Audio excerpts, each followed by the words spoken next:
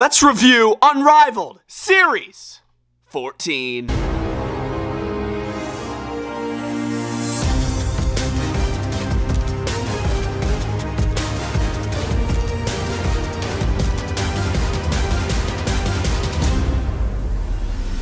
What's up, guys? The phenomenal AJ Styles, and you're watching Bretto Live. What's going on, guys? Bretto Live back with another video, and today we have the newest AEW Unrivaled action figure set here. Series 14 of Unrivaled figures from Jazzwares. We picked them up from Ringside Collectibles, WrestlingFigures.com, using discount code LIVE at checkout to save 10%. Feel free to do the same if you guys are trying to save some money on your wrestling figure and accessory needs. We're going to be unboxing every single one of these in this video, so if you guys are waiting for a specific one, skip to that specific character unless you guys want to see them all. Watch the entire video. We got Keith Lee, Swerve Strickland, which I know a lot of people are excited about. We got the second ever Ricky Starks. We have a Max Caster, Tony Storm, and Anthony Bowens. Let's start off with Mr. Ricky Starks. Here he is, sporting the classic AEW style of packaging. You got the Unrivaled Collection logo at the bottom. It's recommended for ages 8+, number 128, whatever that means. Series 14. There you can see a picture of the former FTW champion, Ricky Starks, on the side. Absolute is Ricky Starks doing his signature pose on the back. I like how they do the signatures. I think that's really, really cool. I feel like WWE, the Mattel figures, I feel like a signature on the back of the packaging would be pretty cool on theirs as well. And there you can see the rest of the people in the series on the back. I do see Billy Gunn over here. Is he actually part of the series? I don't think he was. Is that a print mare? I know these guys are the rest of the series because I have these figures, but I just checked Ringside Collectibles and this one's not available on there. I don't think he's part of the series. That could be a factory error on this packaging. But either way, we're going to get Ricky Starks out of the box and take a closer look. The Unrivaled Series 14, Ricky Starks, is pretty freaking decent. We're going to talk about it right now. But before we do, here is his last figure, which I was a super big fan of when it came out, with that insane head sculpt, the awesome blue and yellow attire, bro. I loved this Ricky Starks. Here's our newest one, once again, coming with open interchangeable hands. And some really awesome open interchangeable hands that we're able to do the Ricky Starks pose with. I love that. We got the FTW Championship. Feels great in hand. My problem with the last FTW title that I got with the Ringside Collectibles exclusive hook, the strap was so stiff. This FTW Championship, the strap is super loose. It's super flexible, which I really like. I like the side plates. It says Taz, World Heavyweight FTW Champion. Head scan wise, I do think this resembles a yelling Ricky Starks. What do you guys think? I see people being half and half on this head scan if it actually looks like him. I do feel like it looks like Ricky Starks yelling. That's just my opinion. I do hold this one a special spot in my heart. That literally looks exactly like Ricky Starks in my opinion. The original Unrivaled figure, but this one I still think is pretty decent. And normally when Jazzwares does the open mouse, they completely botch the head scans, but I feel like this one's pretty decent, dude. I feel like it resembles Ricky Starks yelling. Down you do have the chain, which is removable if you do want to remove the interchangeable head scan. I like the part choices for his torso. The shoulders look nice, along with the double jointed elbows, the black wrist tape, and a left elbow pad on his left arm. Dude, the tights are sick, bro. Super clean colors going on. You got the orange and the red on the top. You got the gold RS in the front. Main color is white on the bottom. I love the signature on the back. Starks in cursive. Looks so freaking clean, dude. Love that. The trim on the top, bro. Just a really unique attire they chose for this Ricky Starks. Some just nice colors with the white knee pads, with the little red accents on the side, with the black tape under the knee pad. He is rocking the same boots as his other Unrivaled figure. Which one do you guys like better down in the comment section down below? I still have to go with the original. I think the original is a little bit better. I do like the updated skin tone though on our current, a little more tanner than the original. Moving into Miss Tony Storm here, looking insane, bro. I feel like this figure looks super realistic inside of the packaging. I want to get it out and look at the proportions and see what it's all about. But dude, the head scan looks just like Tony Storm. Oh my gosh, the former women's champion here. Unrivaled Collection, very similar packaging to Ricky Starks, so we're not going to spend too much time on it. She looks awesome right there. That's sick. And then on the back, you can see another picture of Storm there walking down to the ring. The attires from All Out Chicago, Illinois 2022. And then there you have the rest of the people out of the series besides Billy Gunn. Where is that figure? Is that a misprint? I'm still trying to figure that out. I cannot wait to talk about this Tony Storm figure, but before we do that, we gotta talk about her accessories, she's coming with 3 main accessories here, including an entrance jacket, which is half red and half black, the little lightning bolts on the little shoulder area. I like the silver studs, the silver zippers. Yes, it is rubber. Would I prefer it to be cloth? Absolutely. But it's still pretty cool. It looks nice on the figure, no doubt about it. But yes, I would have preferred that to be cloth. We are seeing the brand new AEW Women's Championship, bro. Look at how fresh this belt looks, dude. Literally perfect scale for the women's figures. Oh my gosh, here it is next to Toni Storm, and like, dude, come on, literally perfect scale. This title belt looks awesome, man. 5-plated title, main plate on the front looks sick. Just like that FTW title, we're getting a really nice flexible material, not this hard crap that you can barely bend. This is really nice stuff right here. The buttons, don't worry about those. These little studs, don't worry about them not clipping in. They clip in so easily. Top it off, we are seeing some nice circle lens glasses, which I will show on the figure soon here. Here's Toni Storm looking absolutely awesome, dude. This head scan, they absolutely crushed, in my opinion. I think this looks exactly like Toni Storm. I love the makeup, the red lipstick with the little stripe below her right eye, dude. The blonde hair going around to the back looks so clean. This little collar she's wearing right here, this black and red collar, you can remove that. If you want to remove the interchangeable head scan, you could slip that off if you wanted to. Her top is really awesome, dude. Like, literally got it. Look at the trend. Half red, half black. I think that's just so cool. You can feel the stitching in the front there. You got the red, black, silver studs, the red and the black, lightning bolts on the back, dude. I like the arms. I do feel like the shoulders stick out maybe a little too much. I feel like the shoulders could have been like a little in to the figure, because like she's got some boulder shoulders right now. Like, look at that, bro. Like, push them into the figure just a little bit, in my opinion. She's got some really subtle, tiny tattoos on her hands. I can see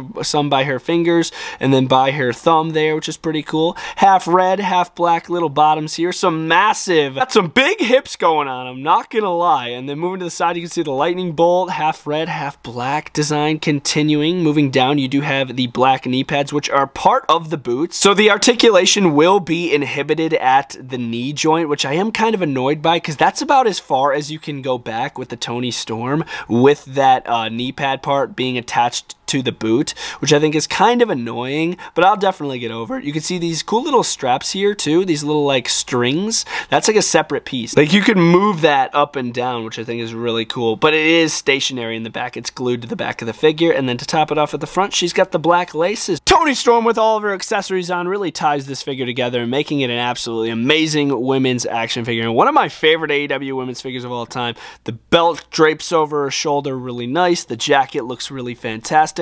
The glasses are a little annoying, dude.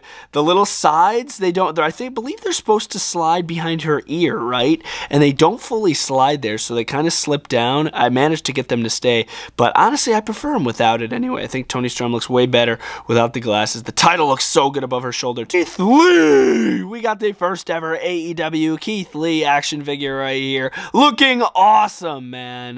But hey, where's the gray hair?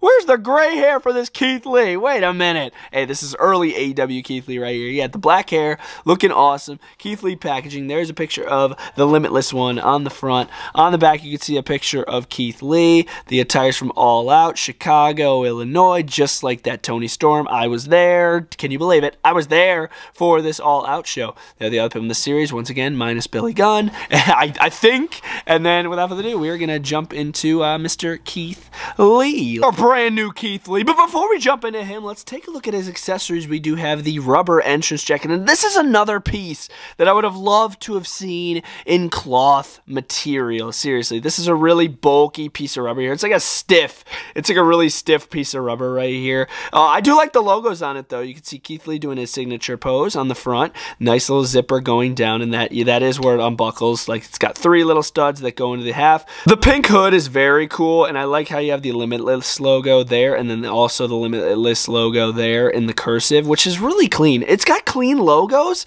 but I'm just annoyed by the freaking material. Interchangeable hands, we are getting a set of open interchangeable hands here, and then on the figure already I do have fisted interchangeable hands. Dude, I would have loved to have seen a thumbs up interchangeable hands so we could do his signature pose. I think that would have been literally limitless, if you know what I'm saying. Looking into the figure itself, he does have a very unique formula to the parts that they used on this, but I'm not gonna lie, I really like the parts, dude. They're unique, and I feel like they fit the unique body of Keith Lee. Here's a look at his head scan. It is a little glossy for me. Do I think it 100% resembles Keith Lee? No, I'm not gonna lie. I feel like it's a little glossy for me, but I do like the facial hair. He's looking directly ahead. No facial expression here for Lee. He's not rocking any gray hair yet. Fully black hair. He's got a really big, bulky torso right here, which I do think fits for Keith Lee. I do think this torso is literally super accurate to what my boy's body actually looks like in real life. I'm serious. Like, this literally looks super accurate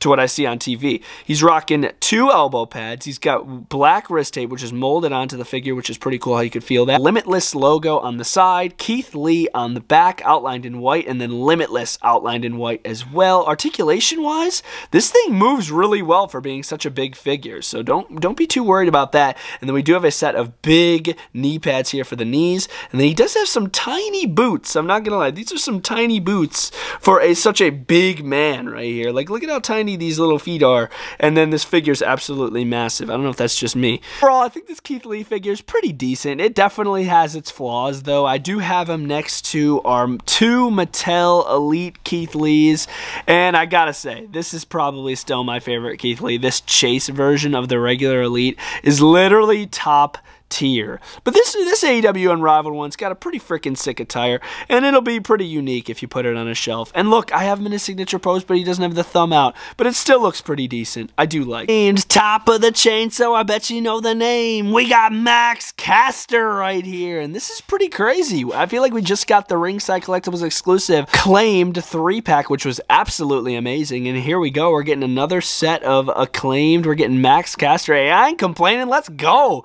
They got some awesome attires. Here is a look at Max Caster's packaging. There you can see a picture of him right there throwing up the piece.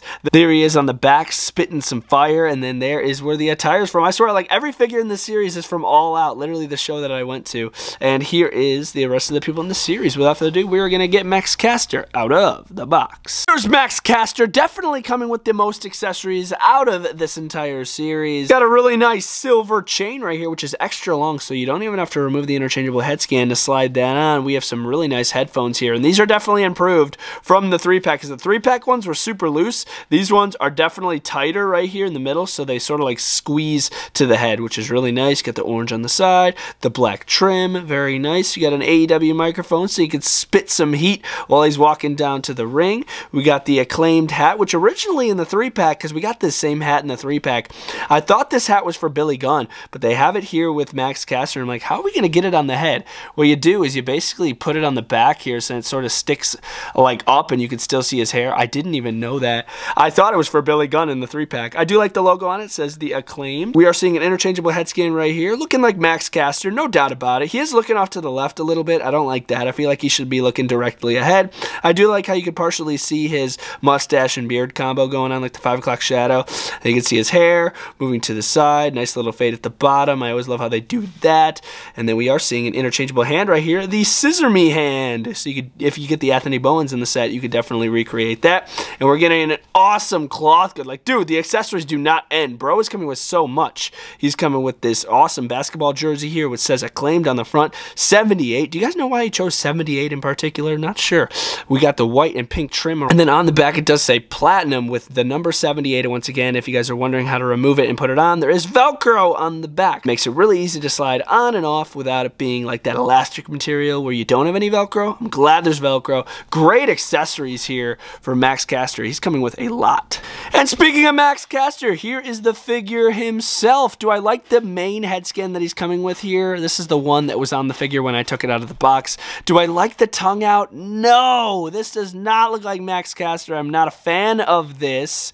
I like the idea of it with the tongue out. I think it's funny, but oh man, I'd so rather just have this stern face on where he's looking off to the left a little bit. I do like the fade on the head scan though. I feel like the torso choice is fire. I love how these AW figures always have these nice diaphragm joints, these double jointed elbows, white wrist tape, moving down to the tights, bro. Look at the tights here. You got the silver with some nice like black stripes going along the sides, the scissors outlined in pink, left The right knee pad says best wrestler alive. Not sure about that one. He is very talented, though. We do have the left knee pad here with a microphone on it. Main color's pink. On the back, it does say Platinum. Platinum Max Caster. Yo, yo, listen. And then you have the scissors as well.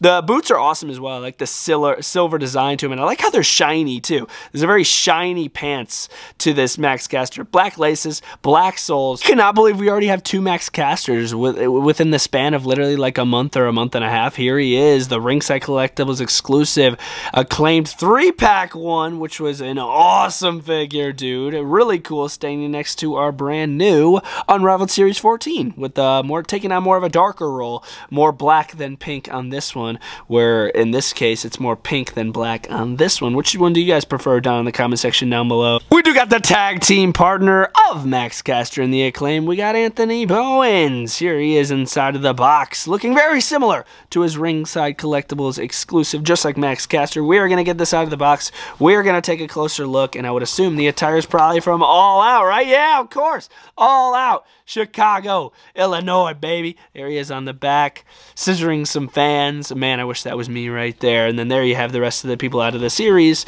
We are going to get him out of the box right now. And everyone loves the Acclaimed. Jumping into Anthony Bowens' accessories, he's not coming with as much as Max Caster was. But unlike Max Caster, he's coming with 2 sets of scissoring hands right here, or peace fingers, whatever you guys want to call them. But they are considered scissoring hands. He's coming with 2 when Max Caster only came with 1. I find that kind of odd. Here's the interchangeable hand for Anthony Bowens right here, and I do think this resembles Anthony Bowens a lot right here. I really do. I love the stern facial expression looking directly ahead with the beard and the mustache combo. This looks exactly like Anthony Bowens, and I like it a lot, man. That's just me. I think this one's really good. That's the one I'm going to be displaying it with. AEW microphone, just like Max Caster. We are seeing a rubber vest this time here with Anthony Bowens, and when the rubber vests come in and there's no sleeves, I'm totally fine with them being rubber, because then there's no sleeves, so it won't inhibit articulation. But when there's sleeves on a rubber accessory, it makes it so difficult with articulation. But this, totally fine that this is rubber. You can see the white decals on the front with the scissors all over the place. On the back, loving this logo. Everyone loves the Acclaimed with the scissors right there and the scissor fingers. Really cool. He literally wore this when I was watching the show live, bro. Heck of a show. Went up there with my brother. We had a lot of fun. Here is a look at Anthony Bowens sporting the tongue out head scan. Tongue out, dude. They just gotta stop this. It's not doing it for me on Max. It's not doing it for me on Anthony. I just don't like it. What do you guys think of the tongue? Am I being too mean? I don't know. I just don't like it. As far as the rest of the torso, the parts, I feel like they nailed the parts. He is looking a little shiny. I don't know if that's just the plastic that they used on this one in particular, but none of the other figures in the series really look shiny besides the Keith Lee. But yeah, this one looks a little shiny to me. Double jointed elbows, pink wrist tape, which is pretty nice. We are seeing some cool scissor trunks, if you will, with the pink. On the back, it does say Bowens with a cool scissor going through the top. The knee pads are top tier. You got A for Anthony. There's some black paint behind the knee pads, really cleaning it up. And these are basically the same kick pads that were on the Ringside Collectibles exclusive. I'm going to compare it here in a sec. It says Acclaimed on both kick pads with some nice black pinstriping going to the back where you can see the really nice stitching with the pink, which is really cool attention to detail. I loved the kick pads on the Ringside exclusive, and I'm loving them here on this Unrivaled figure. And look at that, I just noticed that. You can see the strap of the kick pad even goes under the boot. How cool is that? No figures ever do that. Like, that is so awesome. Here's the Ringside Collectibles exclusive Anthony Bowens standing next to our brand new Unrivaled Series 14 Anthony Bowens. Which one do you guys like better? Do you guys like the more pink or the more black? Taking on the same trend as the Max Caster. More pink, more black. Which one do you guys prefer? Honestly, I gotta go with the pink one when it comes to Anthony Bowens here. But, oh, dude, I do like the new repaint of the head scan. I do feel like it resembles Anthony Bowens a lot. Just not a big fan of that one. No, thank you. The figure you've all been waiting for. Yeah, swerve when I drive. Yeah, swerve when I drive. We got Swerve Strickland, baby. Brand new Series 14 Swerve Strickland. I am super excited about this action figure. We're going to be unboxing it right now. We had to save it for last. You already know about it. Come on. Here's a look at the box. You can see my boy looking like a stud on the front. You can see Swerve Strickland rocking the same attire that he's repping in the box and the other people in the series. Once again, minus Billy Gunn. Figure of the series, my goodness. We're jumping into into the accessories first. Here is a look at the jacket. Okay, only gripe with the entire thing. This should have been freaking cloth, oh my goodness. But there's no denying that this is still a really, really cool rubber good here. You can see all the different logos on the front, the realist, and then it goes to the other side. How cool is that? You can see an eyeball there, some sort of flag there, some nice fur at the top of the collar, which is awesome. On the back, you got a really cool Swerve logo, which is sick. Some cool like padding, like shield design, which is really unique. It's just a unique frigging jacket that I would have loved to have seen in cloth, but I'll get over it. I will get over it. It still looks really good on the figure. We got fisted interchangeable hands as well as open hands, which are on the figure. I just knocked them down. My boy Swerve, get back up. We do have the glasses right here, which work way better than the Tony Storm ones. These actually fit behind the ears, and they work really well. I'll show them in a bit here, so stay tuned. But here it is. Here he is, swerving when he drives. We got Swerve Strickland. What an attire choice, dude. Like, literally, this is such a sick attire. Before we get to that, here's a look at the head scan right here, and I do think this resembles Swerve Strickland a lot. I love how you can see the grills in his teeth right there. The beard-mustache combo is dope, dude. Look at the dreads hair going to the side. There's even a green strand in there. See that? How cool is that? And then you got some red and bleached strands over here, which are sick. Tattoo detail all over his torso and his arms, faith across his abdomen, some on his right pec. You can see some tattoos on his right arm with the white wrist tape. No tattoos on his left arm there. There's one below his neck as well. Just tattoos all on his upper body, which looks super clean. He's rocking a gold studded black belt, which is really nice. Goes all the way around the figure with an awesome color scheme to these pants. Purple, orange, and white. Like, who would have ever thought that those colors would go absolutely insane together? It says Swerve on his left thigh, and then over here you have his logo of him sort of like as a skeleton, which is super freaking sick. I love like the drips like on the back. Oh, this is so clean. Knee pads wise, he is repping some orange with the back being white, and I love how the knee pads are split. You see that? Not inhibiting articulation whatsoever. And then on his calves, it's completely silver. What a way to turn it around. Orange, purple, and white, and then rocking completely silver right here above the boots. Like, that looks so cool. And then he's rocking some smaller boots, which definitely fit the size of the figure, unlike that Keith Lee. Keith Lee needs to have bigger boots, no doubt about it. But these boots work for the Swerve Strickland. My goodness, AEW Jazzwares literally nailed this Swerve. I want to throw the accessories, the glasses, the jacket, and I want to show you what this figure's looking like. Here's Swerve Strickland sporting the glasses and the jacket, and my goodness, does it tie this figure together. I just love the color scheme and the awesome look of this figure. It's just so freaking clean. This is a must. If you're an AEW fan, this is an absolute must for your collection. It's super duper awesome figure. I love this figure, bro. This is really freaking cool. I don't normally go this crazy over an AEW figure either, but this one,